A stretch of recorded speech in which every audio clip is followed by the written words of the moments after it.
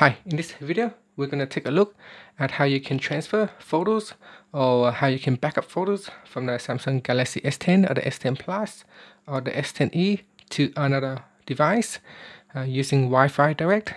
So first, we need to pair the two devices together through Wi-Fi Direct.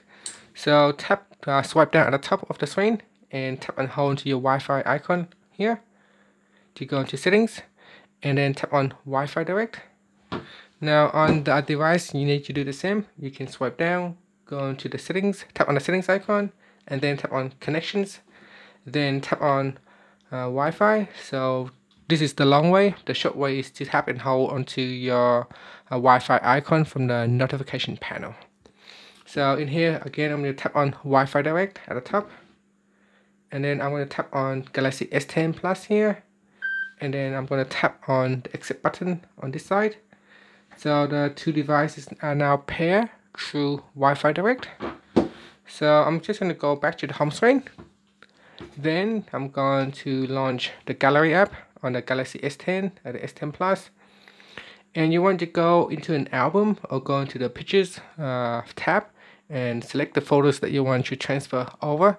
So in this case, I'm going to select most of the photos. So I'm going to tap and hold to one of them. Then I'm going to choose all. And then I'm just going to deselect one file because it is one file that I don't need to transfer over. Then what we want to do is tap on the share button down here. And then, so next what we want to do is tap on Wi-Fi Direct. And then choose the device that we have connected to. And then tap on share. And then on this device here, I'm just going to turn on. And then I'm just going to swipe down and have a look at the top here. You can see it is now downloading files onto the Galaxy Note 8.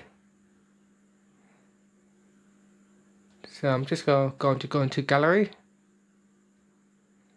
And you can see it's now copying files over.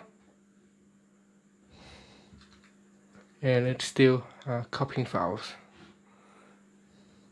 So that's how you can transfer files or backup files from the Galaxy S10 or the S10 Plus or the S10e to another device using Wi-Fi Direct. And that's it. Thank you for watching this video. Please subscribe to my channel for more videos. Now after you have finished, make sure you turn off Wi-Fi Direct. So you can tap on that and tap on Wi-Fi Direct and then tap on disconnect and then disconnect. And then that's it. Thank you for watching this video. Please subscribe to my channel for more videos.